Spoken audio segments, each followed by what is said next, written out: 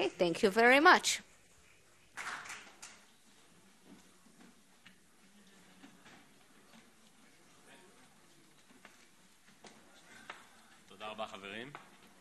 Thank you, friends. Good evening. We'll try to shorten times now, since we have with us Amalya Duek, who's supposed to go to the newsreel, and Professor Gamzu has to go back to the hospital. And we have Mr. Zafrir, who also has to go back to his work. This evening, we'll try to shorten it for 15 minutes of framing the era of constant revolution. And that's what we want to focus on in the hour that we have.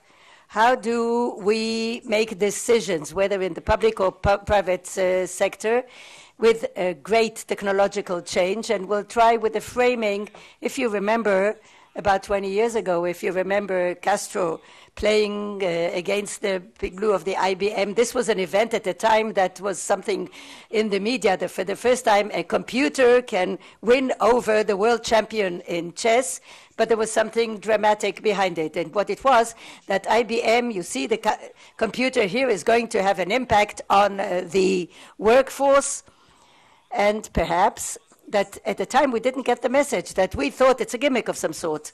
And I want to tell you about an event that happened about 3 months ago.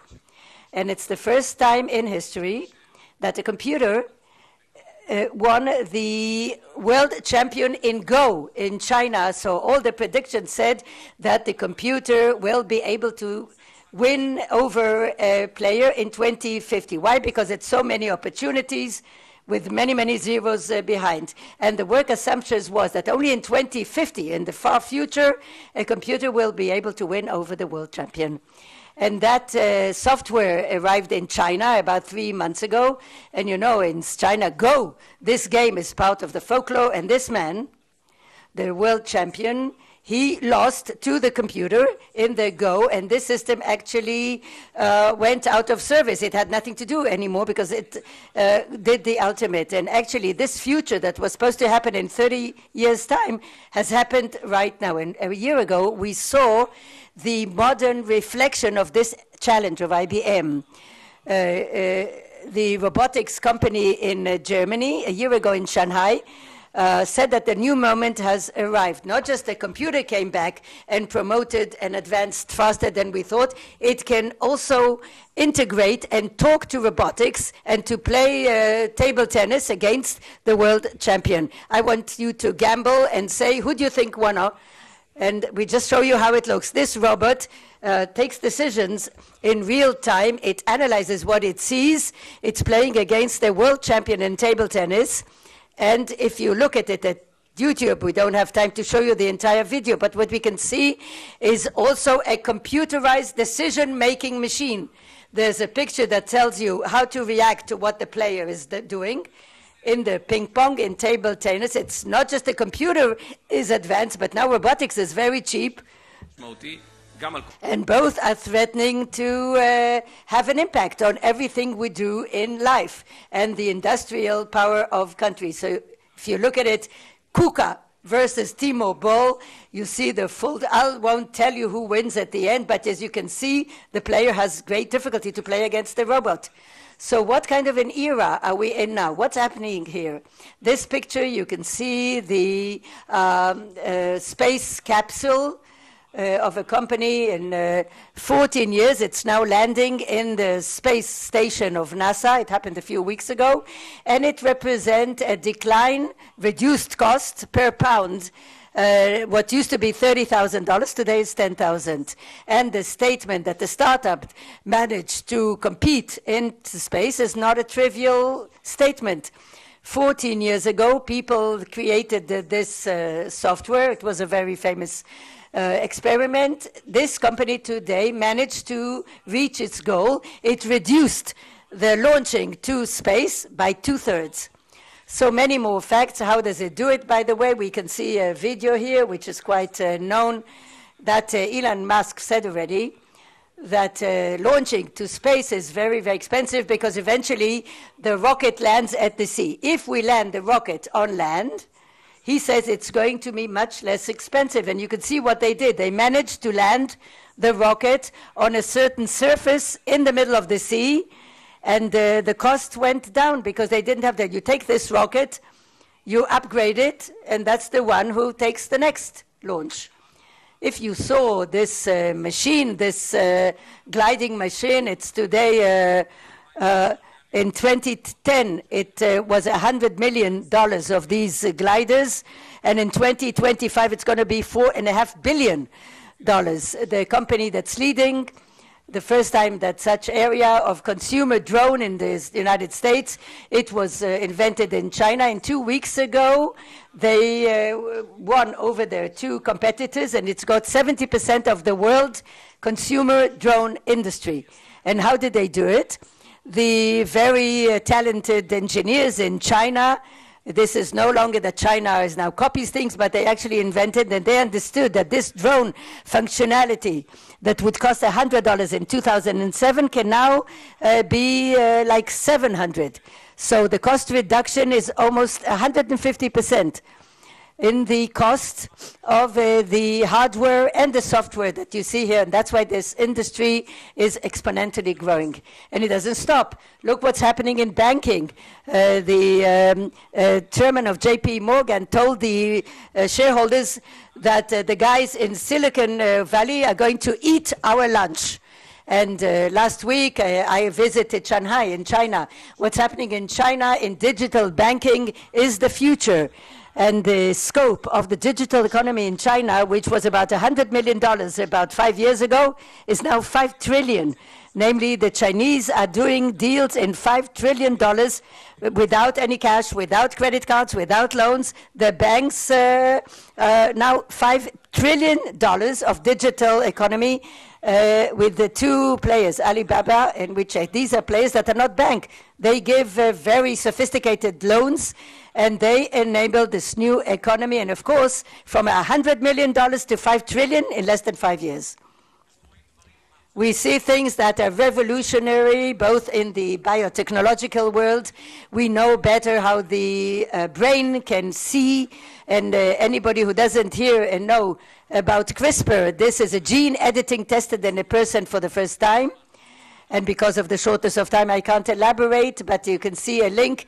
This is now the replacement. It's like take copy, paste, and change it to a biological function that can be injected into the body, and it knows how to look for mutations like breast cancer and to replace it in the body in a living person. And this is one of the most significant parameters in the last few years. And here as well, this experiment doesn't happen in America, it happens in China. I'll show you another element that just happened in the last few weeks. What you can see here is an artificial womb. You can see a lamb, sheep that is growing in an artificial womb. And we start experimenting on animals, not on humans yet. And we're coming close to a point where we know in other living animals how to grow them in an artificial womb, not in the body. We talked today, we know that in human embryos today on the 24th week, they can survive through incubators. This is a new incubators, and this is a very feasibility test. So before we call upon the panel members, Amalya is going to moderate the next session. Why don't we take 5 minutes to understand what's happening here and why now? How can it be that we see exponential growth both in biotechnology and computer and drones and in the space world? These are things that are completely different to one another. Well, we're talking about new things. Most of the answers that you get for this is this man, Gordon Moore, the famous Moore law, because today there's a exponential growth of computers. It's an answer, but it's only half an answer. We see this exponential wave of computing. We see the computation of our iPhones. And if I want to simplify it today, in our iPhone in 2017, we have more computation than NASA had when it sent a man to the moon in 69, namely the landing of the man on the moon. So you or your grandchild hold in your hand more computation than it took to send a man to the moon. That's the way it looked then. Today we hold it in a pocket. It's since 2010. Since then the phones have improved. So just imagine what you can do with the phones today. It's in medicine and all the realms of other things. I want to say that it's just a part of this story. This exponential growth of computation is very significant, but the dramatic event, which is different today than it was then, is the technological growth because not just the technology is growing, but the price is going down very quickly. If in the past we invented the steam engine and electricity and all these sophisticated systems, it took 60, 70, 80 years until entrepreneurs and startup people could compete with the big companies because the cost was so high. Today we live in an era that the more the technology becomes advanced, the price is going down, and the game is there for all. We have a constant revolution where technology is growing exponentially, and the competition is open for all. And here we see actually the disruption, namely big companies are collapsing, and the ones who compete with them and causes their collapse are not the big competitors, but the new players, those startup people. This is what it looks like in the world of computers. We're all talking about the computer power. When you look at this chart in technology, you need to ask yourselves whether there is a similar chart in decline, and you have to make sure that it doesn't happen in the future decade, because the place where these two graphs meet, they meet where there is human capital, they meet where money is. And this is the matter of revolution at hand. Now, of course, this is something that we see throughout the sector, and it used to be in Amazon, which is now, you see, this is the big rise in the Amazon stock, as you can see. But if you've invested $1,000 in Amazon's IPO, you would have a 600,000. Now, we see this in Tesla, in Apple. The iPhone was invented only 10 years ago. Only 10 years ago. We've had iPhones for 10 years ago, and now it's $2 trillion in value. Netflix and Kickstarter and Facebook, all these companies are influencing the world of biotechnology, of launching into space, everything. The world is changing because of that exponential technological growth and decreasing of prices. Now, a little bit about the influences. The influences can be good and bad. Amazon, Facebook, Alibaba, and other organizations, they have more than 500,000 employees.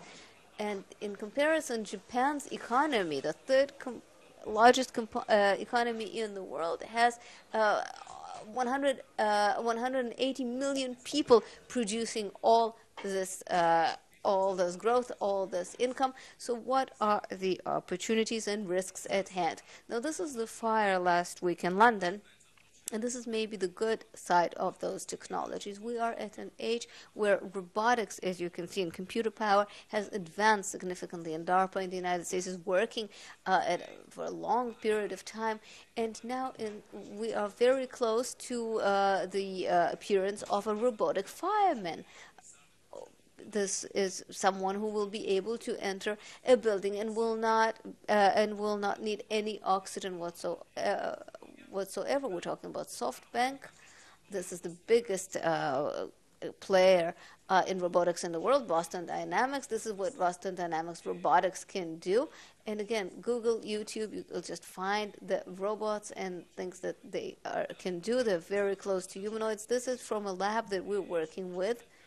This is advanced prosthetic limbs in Johns Hopkins. This is a person who is an amputee, and he is receiving shoulders and bionic arms, and those communicate with the ends of his nerves, what is left of his nerves, and see he's able to hold these cubes. We thought these are things that would happen in 2030, 2040, but these are very high levels of robotics that are happening today. And a final point, the world of computerized vision and photo adaptation is something that we see here a lot. This is a challenge that we see every year. Computerized algorithms were able to characterize what they see here better than humans, of course, after the analysis.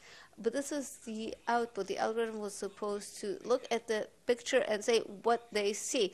I will just read to you: black and white dog jumps over bar, baseball player throwing a ball in game. This is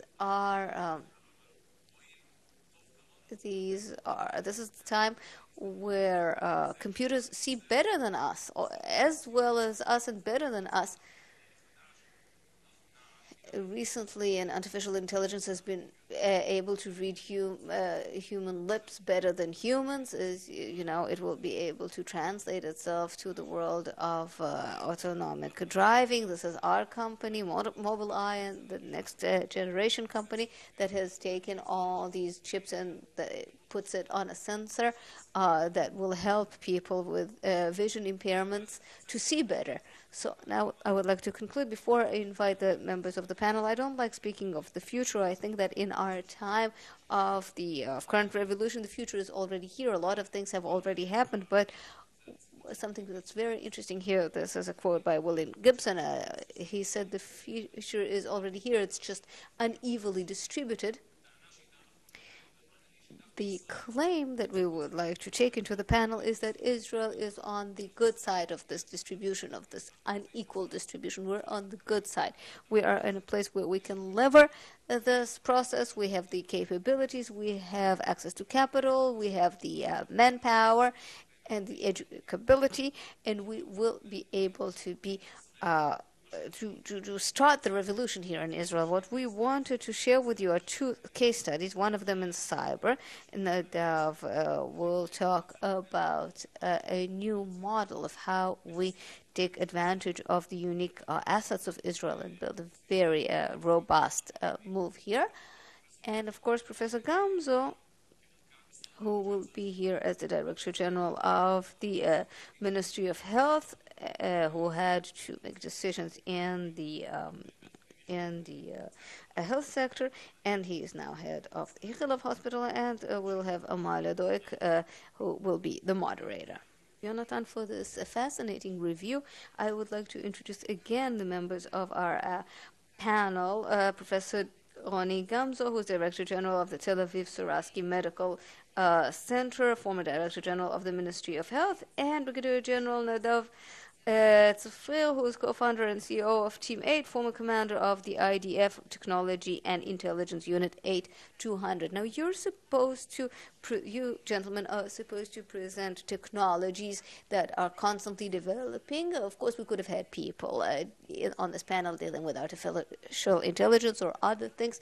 We want to talk about the future of the economy and manpower, human capital. In fact, I'd like to ask you whether we're ready economically and financially to that tsunami that Yonatan has presented. What should decision makers do in order to position Israel on that positive side that you've described, positive side of the distribution? So I'd like to start with you, Ronni.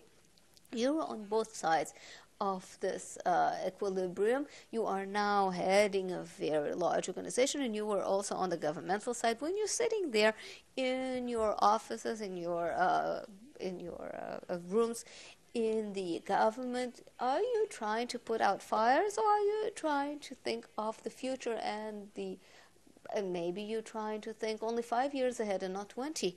Well, I have to say that my experience as the Director General of a governmental office is that the culture is putting out local fires. And this was not just in my position, but in the government in general. I felt that the tendency, the direction, the things that you have to deal with is that you are examined on how you deal with crises and how you deal with given situations, and everything that's different. Thinking of 10 years down the line, it doesn't draw the attention of the other players that you need for this type of thinking. Now, when you want to plan something, and sometimes things are very, very clear and self-evident, nonetheless you fight the lack of cooperation, you fight the difficulty to convey this information to the entire system, even if it's your own system within the medical system, which is my sphere, or outside of this sphere to other governmental institutions, of course the Ministry of Finance, but other institutions as well. I'll give you an example. The significant change that has happened in Israeli demography. Starting 2010, it was very clear that in any analysis that we do is pointing to the fact that the number of the elderly is going to rise from 10% to 14% in 2030, 2035. It was very, very clear. And the number of the elderly is going to double itself. If you add chronic illness to this situation, it's clear that there's going to be crazy demand for healthcare. If you add to that the very clear decrease in number of doctors and healthcare professionals, I saw it very clearly. You don't need to be a rocket scientist to see this. And so you get those two vectors. They're going in two different directions, and you have to reinvent yourself. So you identify this, you see the data, and you just let it happen. Nobody's trying to change this trend. Well, even if they do try to change this trend, they don't do it in a creative way. So, okay, let's add a few more beds. Maybe you need to have more medical students or find some sort of a solution, but there is no real thinking, creative thinking. Because in healthcare, we provide healthcare services in the same way that we did 100 years ago. You have a doctor in a clinic, the patient coming to a clinic, they would meet the doctor in their clinic, they would have a session for 10 minutes, maybe if you're lucky we'll have a 20 or 30 minute long session, and that is it. That is the situation. It hasn't changed. So instead of writing the summary of the visit on paper, they would type it up in the computer. They would use a particular bit of technology, but nothing else changes. This is the normal encounter of patient-doctor. We don't emerge out of this encounter. A patient may call an ambulance. The ambulance would come with a paramedic, an EMT, or someone else. They would take the patient to an ER. They would not treat the patient on site and are done with it. The creative thinking that we need to lead into the world has stopped. And leading it, directing it to different places encounters many difficulties. Nadav, I'd like to turn to you. You've identified that a great part of what is pushing forward this tsunami that Yonatan spoke about is the matter of cyber, and it would be a very good idea for Israel to be ready for this moment. Do you think that Israel is in a good situation in respect to this difficulty? I think that it is not much worse than other countries, the countries that are at the best condition, best situation. I think we are at the edge as far as our abilities, with the fact that we're a small country, with our abilities, and also with the cyber capabilities that are stemming from the military. But absolutely, the problem is that the risk is changing very, very quickly. And as the revolutions that Yonatan mentioned are growing, and they're happening and having to do with hyperconnectivity and computer power and all the other things, we are given fantastic opportunities, but everything is becoming more sensitive, more connected. And like in every development, in every revolution, it has the good sides and it has the risks and problems. So on the bottom the bottom line is that, and this has to do not just with Israel, because Israel is at the forefront of this technology, but nonetheless, we are defending our systems. So as Professor Gamzu said, it's medicine like 100 years ago. In my world, we're protecting our systems like we protected them 5 years ago, but it's more or less the same thing. It means as if we're doing medicine from 100 years ago, because 5 years ago, the world looked completely different. Now, the second thing is that in my sphere, in cyber, there's another new phenomenon, and that is the ability of attackers, and it doesn't matter if their motivation is criminal, security, or terrorist, it doesn't matter, but small groups with relatively limited resources can lay their hands on developments the development in which was fantastic, was huge, and once they encounter the market, that could be commercially or through something like shadow brokers, which is the exposure of capabilities out of intelligence of agencies, the ability to modify things, to commoditize them, and to make them a tool in the hands of small groups with limited resources is really unprecedented. And you've identified it, this call, and you have built a company which is called Team 8. Now, forgive me for this question. I don't want to harm your work, but is this not the job of the government to be involved in these matters? Well, in the end of the day, it's a team sport. The state has a very important role. Civilian companies have its own roles as well. Where do you draw the line? Well, naturally, everything that has to do with cyber crime, it is crime. Like any other crime, the fact that in our worldview, if I am a bank, and a burglar comes into the bank carrying a weapon, a gun, and wounds the guard and takes 100,000 shekels. So as a bank, I am perceived as a victim, and the perpetrator is perceived as a criminal, and if they're caught, they'll be put in jail. The same can happen on cyberspace, but they don't need to use a gun. They can go to the central bank, steal 80 million shekels, like it just happened in Bangladesh in the central bank.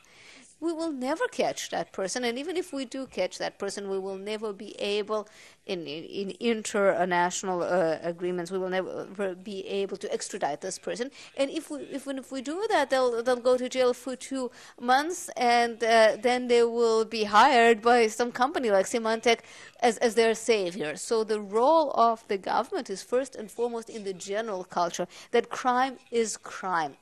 Doesn't matter if it happens if it's performed by a terrorist, and terrorism is terrorism. It doesn't matter if it's done using a knife or is it done, but what I meant is something different. I meant, is this not the role of the government to try and create the same innovation that you create as a private company? Well, I think the government's role is different. I think the government's role is to create the ecosystem that can give rise to these companies. And I will not surprise anyone here. This starts with education, relevant education, technological education, which exists today. Well, I think it exists in a very limited way today to only a specific group of students, either those who are very, very curious or their families have the abilities to take them there, and this is irrelevant for cyber medicine and everything else. What is very, very important is relevant technological education from a very early age.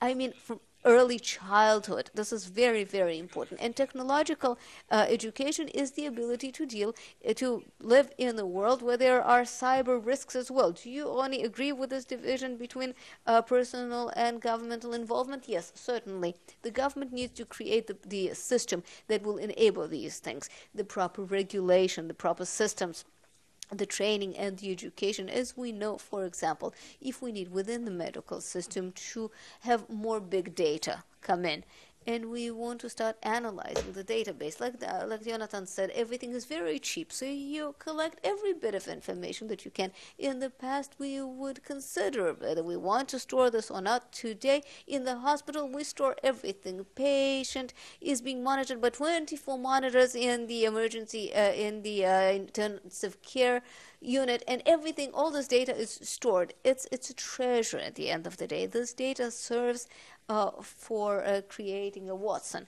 It helps us create processes or machines that help life support. The government needs to educate proper technicians, enough mathematicians, enough statisticians, enough people who will be able to be technicians for these machines. Everything that has to do with big data is now seeing a lack of manpower. Now, this is something that we see throughout the world, but Israel needs to be first and foremost in this. And the role of the government, if I look at healthcare, it needs to provide, from a regulatory point of view, to use this information, in a way of a different type of immunization, so that the system, in the end of the civilian system, the industry will be able to take it and create innovation out of it. The innovation that will enable us to lead the world in this sphere. Now, the whole world is quite confused in these processes. As Nadav said, we are quite similar to other countries in this respect. We cannot allow ourselves to be somewhere in the middle. We need to be way ahead. If we look at the medical system, we have to be so much ahead because our challenges are vast and huge. We want to use less money. Of course, we invest less money. The governmental budget is to healthcare is becoming lower and lower because we voluntarily give it away to security. And we're continuing to work with the elderly education, with people who are much more sick, people who have chronic illnesses. We need to have good productivity, and in order to do that, we need to have good technology. But today, especially the health system is completely controlled by the government. It's very public, isn't it? When, if at all, should there be a shift of more private sector into the health system? I'm not sure that you need the private sector in ownership in order to develop the innovation. What we need is to have the capability that we will develop, even if the ownership is governmental. These things are happening. You have to know how to do them. The state of Israel has to know how to distinguish between the budgeting of the health system, which can be cautious, and the other processes of giving the right incentives, the right investment in this treasure that we have within the system today. This treasure, if you take the HMOs today, the HMOs, they have a treasure of data that no such thing in the world. I was a year in the OECD. I dealt with big data in OECD. They envy us, our capabilities. Why are we not yet leading in the innovation? Because that's where we have to be. This process at the end of the day has to be that I will have the capability inside my hospital not to rely on the doctor who's running around in the ICU and he has to read continuous monitors and he can't do it on his own. I need a system that will do it for him. Look here, look there. This one is going to deteriorate. This one has a sepsis in a year or two. And this innovation is really reachable. And we have to connect between a government that enables and an industry that gets a foothold into that treasure. And it cannot be that the hospitals or the HMOs will say, no, it's only ours, etc.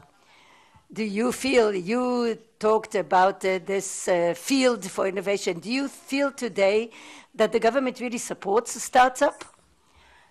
I think that all in all, the state is doing a good job.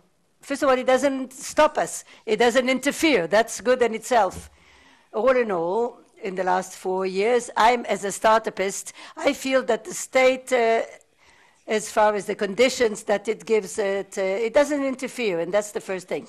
Second thing, the state of Israel established the technological education system, which is the best in the world, I think. We didn't mean to.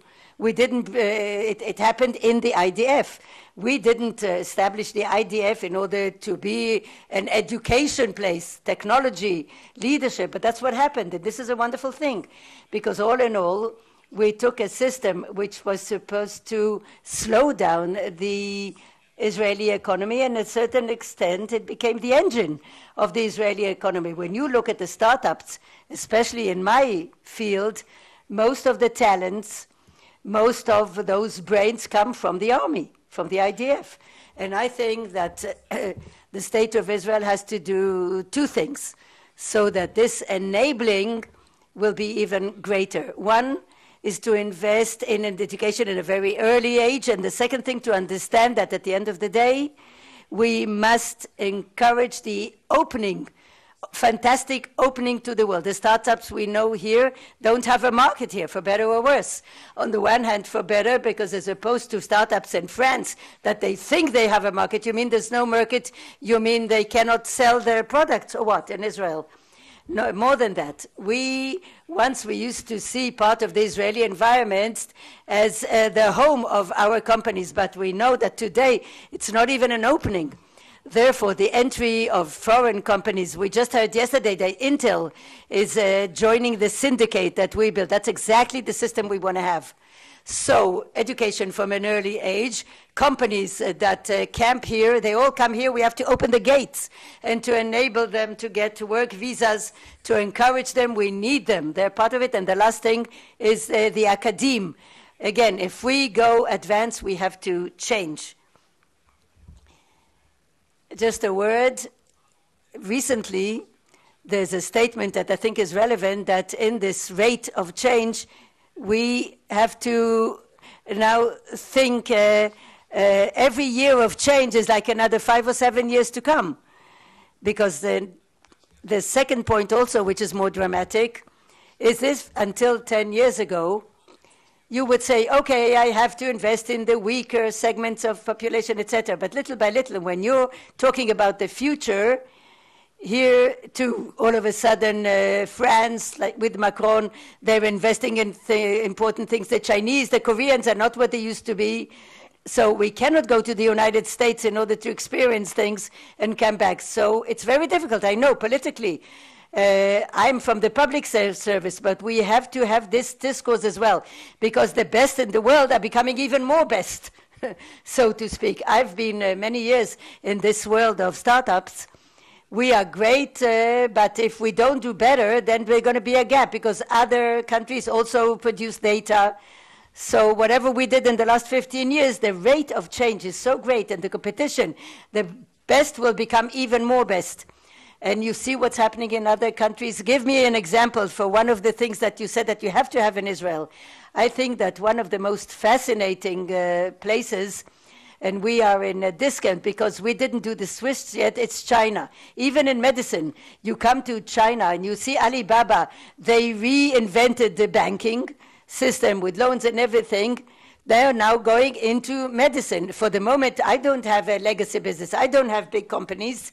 So you see this Alibaba producing pumps, $9.90 for a digital medical system for every patient, state-of-the-art application systems. And if you look the Chinese Facebook, glucometers, they do everything.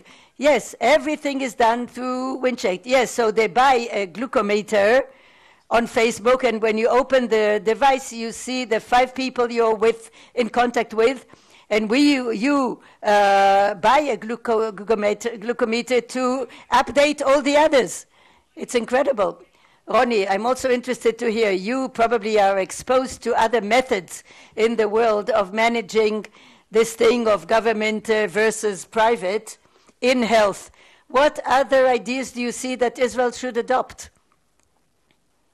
I think that one of the things that I was really impressed by, we all like to say things about the health system in the United States, and because of its private structure and the fact that then there's no continuous tooth care and it's wasteful. But in America, you see, because of the fact that they have problems of the lack of information and the problems they have of lack of HMOs that actually manages health, precisely in the United States, I saw much more openness to technological changes, to technological advancement, because I was looking places like telemedicine, it's more successful there and it works better. And I found it in the United States. And when I was looking for it in Europe or places where the health system is better, so to speak, I didn't find it. And I would like us to get out of the coma, because we see, we have, and we say we have a good health system, everything is good and well, and public hospitals. We should get out of this coma and feel Americans a little bit, so that our health system is facing one of its greatest challenges. I would like to have more incentives of the state to give us minimal use incentives. They said develop systems, develop telemedicine, develop things. You mean to call private companies to develop things for the state? Yes, definitely. One of the things that are happening today in a good way is digital way. Today we talk about digital health. And the Ministry of Health got some colors to its cheeks when we started promoting projects that deal with development of telemedicine and personalized medicine, of genetic analysis or sensory analysis. This whole industry is going to develop in the next decade of sensors and also big data, and all this issue of genetic issues in Israel. We are far behind. We're in a bad place. We have to learn from abroad what to do with critical mass. I would like to have more government incentives. The chief scientists of the Minister of Health has minimum budget, like the chief scientist of the industry, industrial and trade ministry. I would like to have more incentives. Nadav, did you work with the state at all, with your startup? I work vis-a-vis the state all the time because I benefit from the resources of the talents that come out of the IDF. The only problem is that we're not focused at the moment. We benefit today from 2 decades of technological development in the army. People who came out, they're super relevant, but the technologies that were mentioned before, we don't have a relative edge. And it's not by chance that we send our big data to other places, because in the world they have machine learning, deep learning, artificial intelligence. We're not there yet. And every place where the military system will not have an incentive here and now in order to advance, we're not going to develop. And therefore, to my mind, the state should start looking 5 years, 10 years ahead to see where to focus, because we make a lot of noise, but we are a small country after all. Yonatan spoke about the Chinese. What? With the Chinese, we're an empire of, we're not the majority, their population and ours. But in this small country where we can focus, cyber is one thing, and by the way, medicine is another thing, digital medicine. We're going to have telemedicine. What's the problem to do monitors and do things of that sort? Apart from the fact that we don't have to get out of this home. I can do things here. Well, how smart is it to just neglect whole arenas? It's not neglect. We have to focus. We cannot work on everything.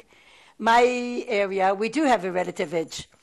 This connectivity that does all these revolutions that Professor Gamzu was speaking about, at the end of the day, it turns the entire world to very sensitive. The Israeli cyber industry today is $100 billion. We are now 10%. This is an industry that's going to grow. Relatively, we're supposed to get to $200 billion within 5 years or something. And here we do have government objective to reach 20% of this industry within 5 years.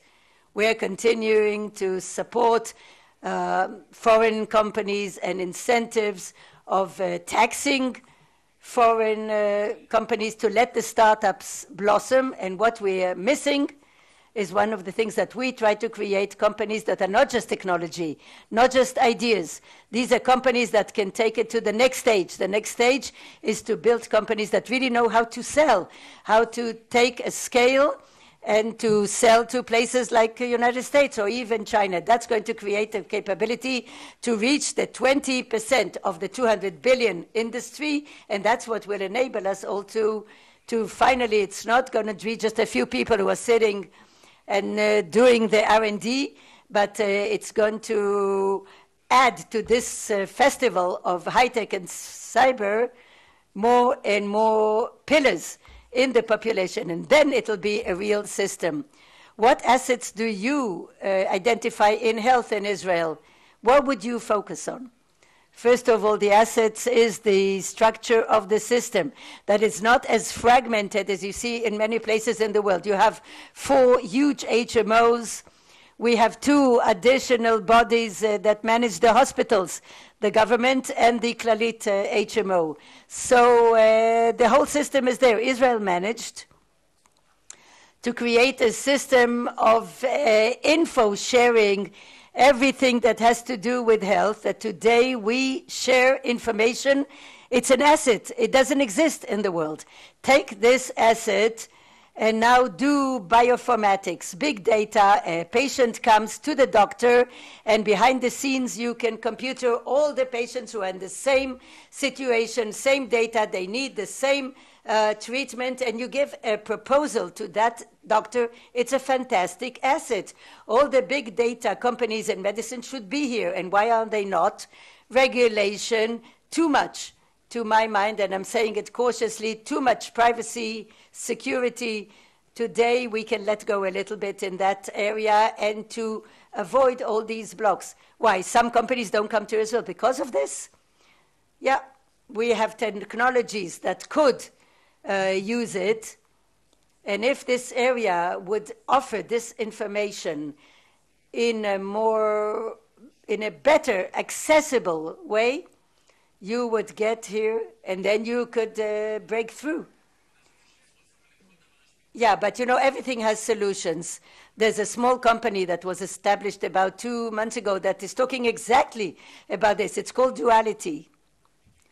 And it relates to that. How do we take this info and we anonymize it?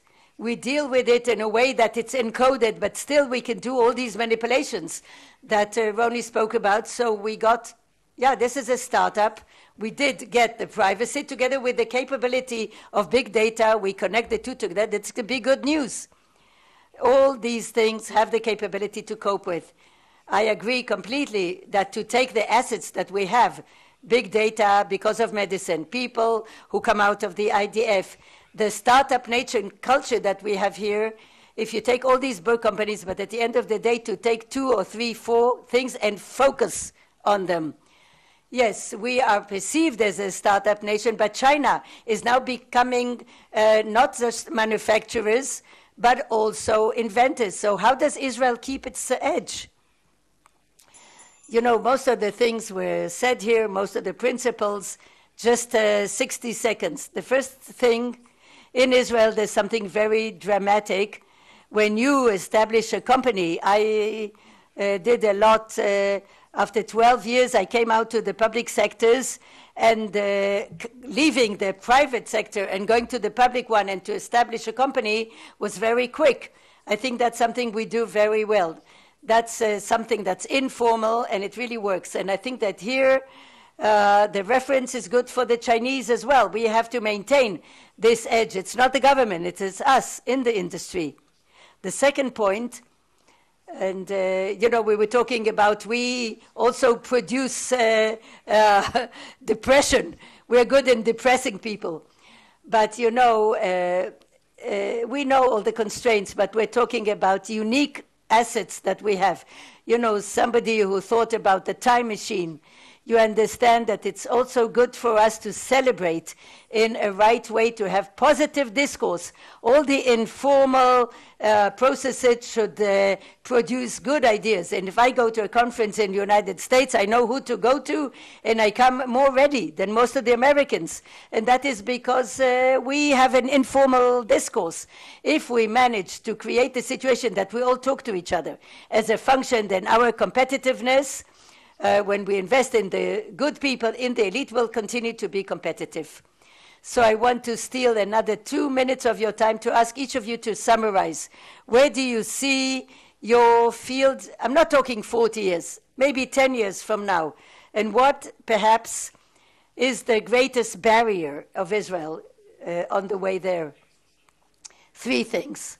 One, next week is Cyber Week, led by the Tel Aviv University.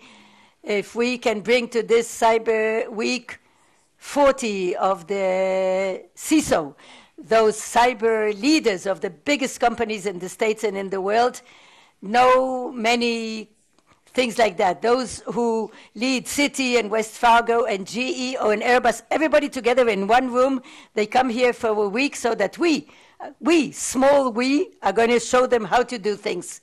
So we're very proud of it. And this is something that has to be done. The second thing, I think we're definitely able to live up to this target from the Prime Minister and others. 20% of this industry, from a possession point of view, we have to do one thing. We have to go through the phase where we're all the time protecting and putting another protection layer and another.